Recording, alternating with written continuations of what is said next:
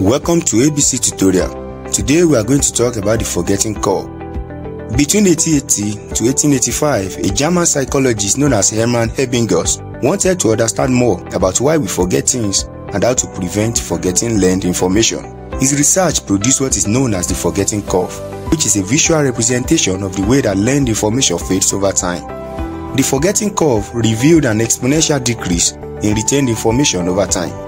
Ebbingaus experimented with his own ability to remember using a list of nonsense syllables, which he attempted to recall after some period of time. Even though Ebbingaus' research dates back to the 1880s, it is still widely used and highly regarded today. His experiences and results revealed a number of key aspects of the human memory, which include that memories weaken over time. If we learn new information but then make no attempt to relearn or review the information, we remember less and less of the information as time goes by. That is, it is perfectly normal to retain less and less of any newly learned information with time. Secondly, the biggest drop in retention happens soon after learning. This is reflected by the steep fall at the start of the forgetting curve. Without reviewing or reinforcing our learning, our ability to retain the information drops very quickly after learning. For example, you may leave a class with your head full of newly learned information, only to find out that you can remember very little of it just a few hours later. Third, it is easier to remember information that have meanings, unlike abstract ones. Things with little or no meanings conform most closely to the forgetting curve. For instance, if you are listening to a talk on a subject that you don't understand much, or that you have little interest in, you will likely forget it faster than if the talk was on a subject that you found really engaging or exciting. Fourth, the way information is presented affects learning. The same set of information can be retained for a longer duration of time, depending on how well it is communicated. You will likely find it easier to remember something that has been organized logically and presented clearly. This is an important aspect of good teaching. Good presentation and good teaching enhance the ability to store the information for a longer period of time. Fifth, mood affects how well you remember information. Ebbingaus believed that physiological factors such as stress and sleep play a significant role in how well we retain information. There is a strong evidence to suggest that sleep can help our brains to sort and store information. However, we must know that our brain is good at storing information that help us to avoid physiological or psychological harm. The human brain is particularly good at remembering the things that we need to know for our survival. For example, foods we should avoid and the people who are important to our lives. Even though the brain is good at storing information needed for survival, all other information not seen as contributing to our survival by the brain is gradually lost over time by following the Ebbingaus curve.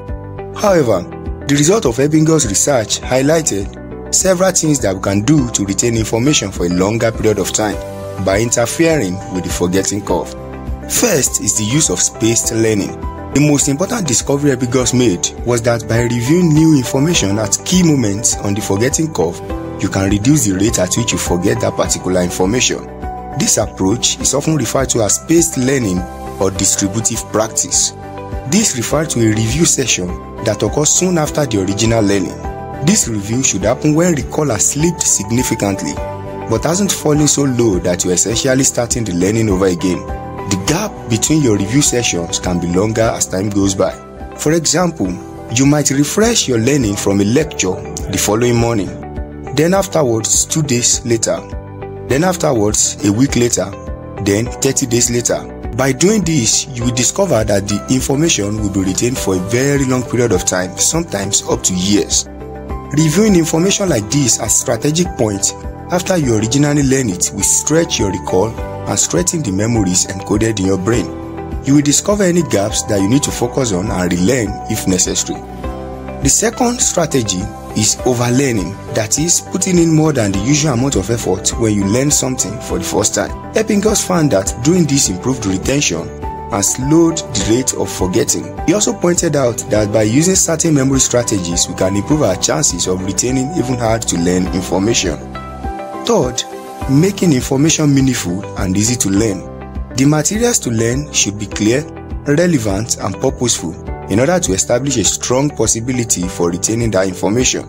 Learning from the best teachers, watching the correct tutorial videos, visiting good seminars, using mnemonics and other memory aids where necessary will improve the rate of retaining information. Reducing distractions and other demands, also known as cognitive load, should also help in retaining information for longer period of time. Lastly, challenging the memory. If one comes to review some information and discover gaps in one's memory, this is the most productive time for stretching our recall.